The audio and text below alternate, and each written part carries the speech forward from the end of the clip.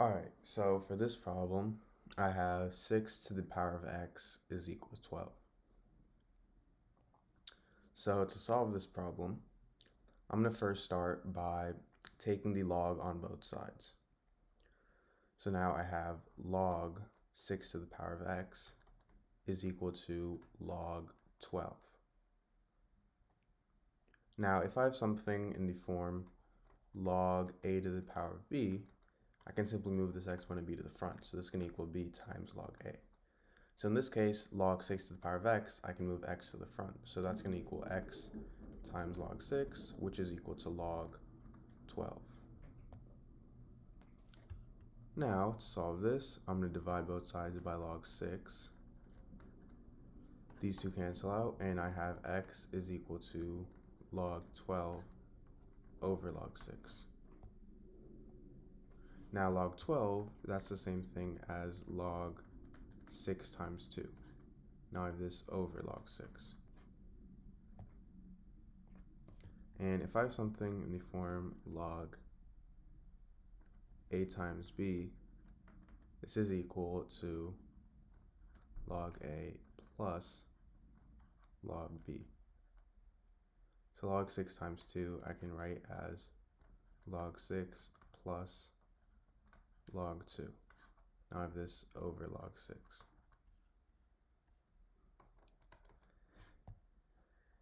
Now log 6 plus log 2 over log 6, this is the same thing as log 6 over log 6 plus log 2 over log 6. Now log 6 and log 6, these two cancel out, so now I have x is equal to 1 plus log 2 over log 6. And log 6 over here, I can write as log 2 times 3. And I'm going to do the same thing again. I'm going to read this as log 2 over log 2 plus log 3. And again, if I expand it, I get 1 plus log 2 over log 2 plus log 2 over log 3. Log 2 and log 2, those two cancel out, so I have x is equal to 2 plus log 2, that's equal to 0.301 over log 3, that's equal to 0.47. So if you simplify this, you get x is equal to 1.3868. So this is my answer. Alright, so in this problem, I have x squared minus 1 is equal to x minus 1 squared. So I want to find the value of x here. So to start, my solution, first start with x squared minus 1 is equal to x minus 1 squared. Now I'm going to go ahead and expand x minus 1 squared. So if I have something in the form a squared minus b squared, I'm actually going to expand x squared minus 1. So if I have something in the form a squared minus b squared, this is equal to a plus b times a minus b. So in this case, x squared minus 1 is the same thing as 1 squared. So a is equal to x and b is equal to 1. So now I have x plus 1 times x minus 1, which is equal to x minus 1 squared. Now, if I subtract x minus 1, I get x plus 1 times x minus 1 minus, if I subtract x minus 1 squared minus x minus 1 squared is equal to 0. Now x minus 1 squared, that's the same thing as x minus 1 times x minus 1.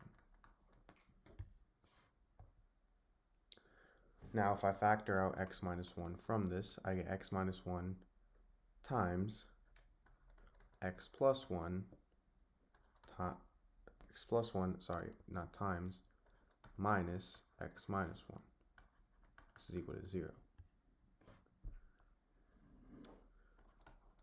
Now this is equal to x plus 1 minus x plus 1.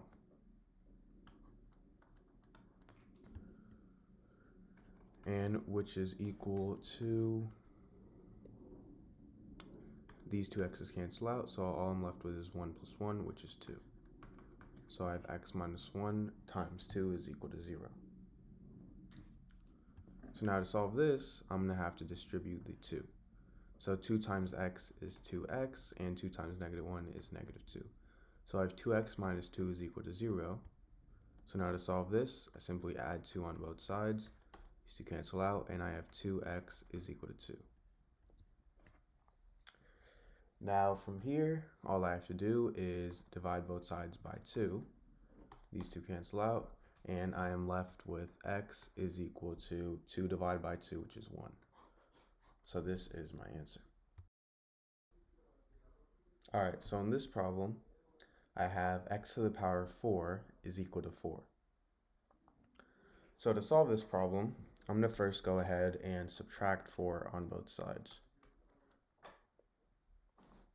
So then these two cancel out, and I'll be left with x to the power of 4 minus 4 is equal to 0. Now I can rewrite x to the power of 4 as x to the power of 2 times 2. So now I have x to the power of 2 times 2 minus 4 I can rewrite as 2 to the power of 2. So I have this is equal to 0. Now if I have something in the form a to the power of m times n, this is equal to a to the power of m to the power of n. So x to the power of 2 times 2, this is equal to x to the power of 2 to the power of 2 minus 2 to the power of 2 is equal to 0. Now if I have something in the form a squared minus b squared, this is equal to a plus b times a minus b. So in this case, a is equal to x squared and b is equal to 2. So now I have x squared plus 2 times x squared minus 2 is equal to 0. This gives me two equations. X squared plus 2 is equal to 0 and x squared minus 2 equals 0. So for x squared plus 2 equals 0, simply subtract 2 on both sides, and I have x squared is equal to negative 2. Now I'm going to take the square root on both sides. Square root of x squared is x, and the square root of negative 2, this is the same thing as square root of 2 times square root of negative 1. And if you guys already know, the square root of negative 1 is equal to I. So now I have x is equal to square root of 2i. This is plus or minus.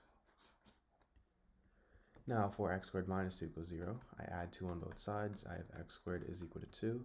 Now if I take the square root of x squared is x, and the square root of 2, this is positive or negative. Square root of 2. So my four solutions are x is equal to positive or negative square root of 2i. Or sorry, x is equal to square root of 2i. X is equal to negative square root of 2i. X is equal to square root of 2, and x is equal to negative square root of 2.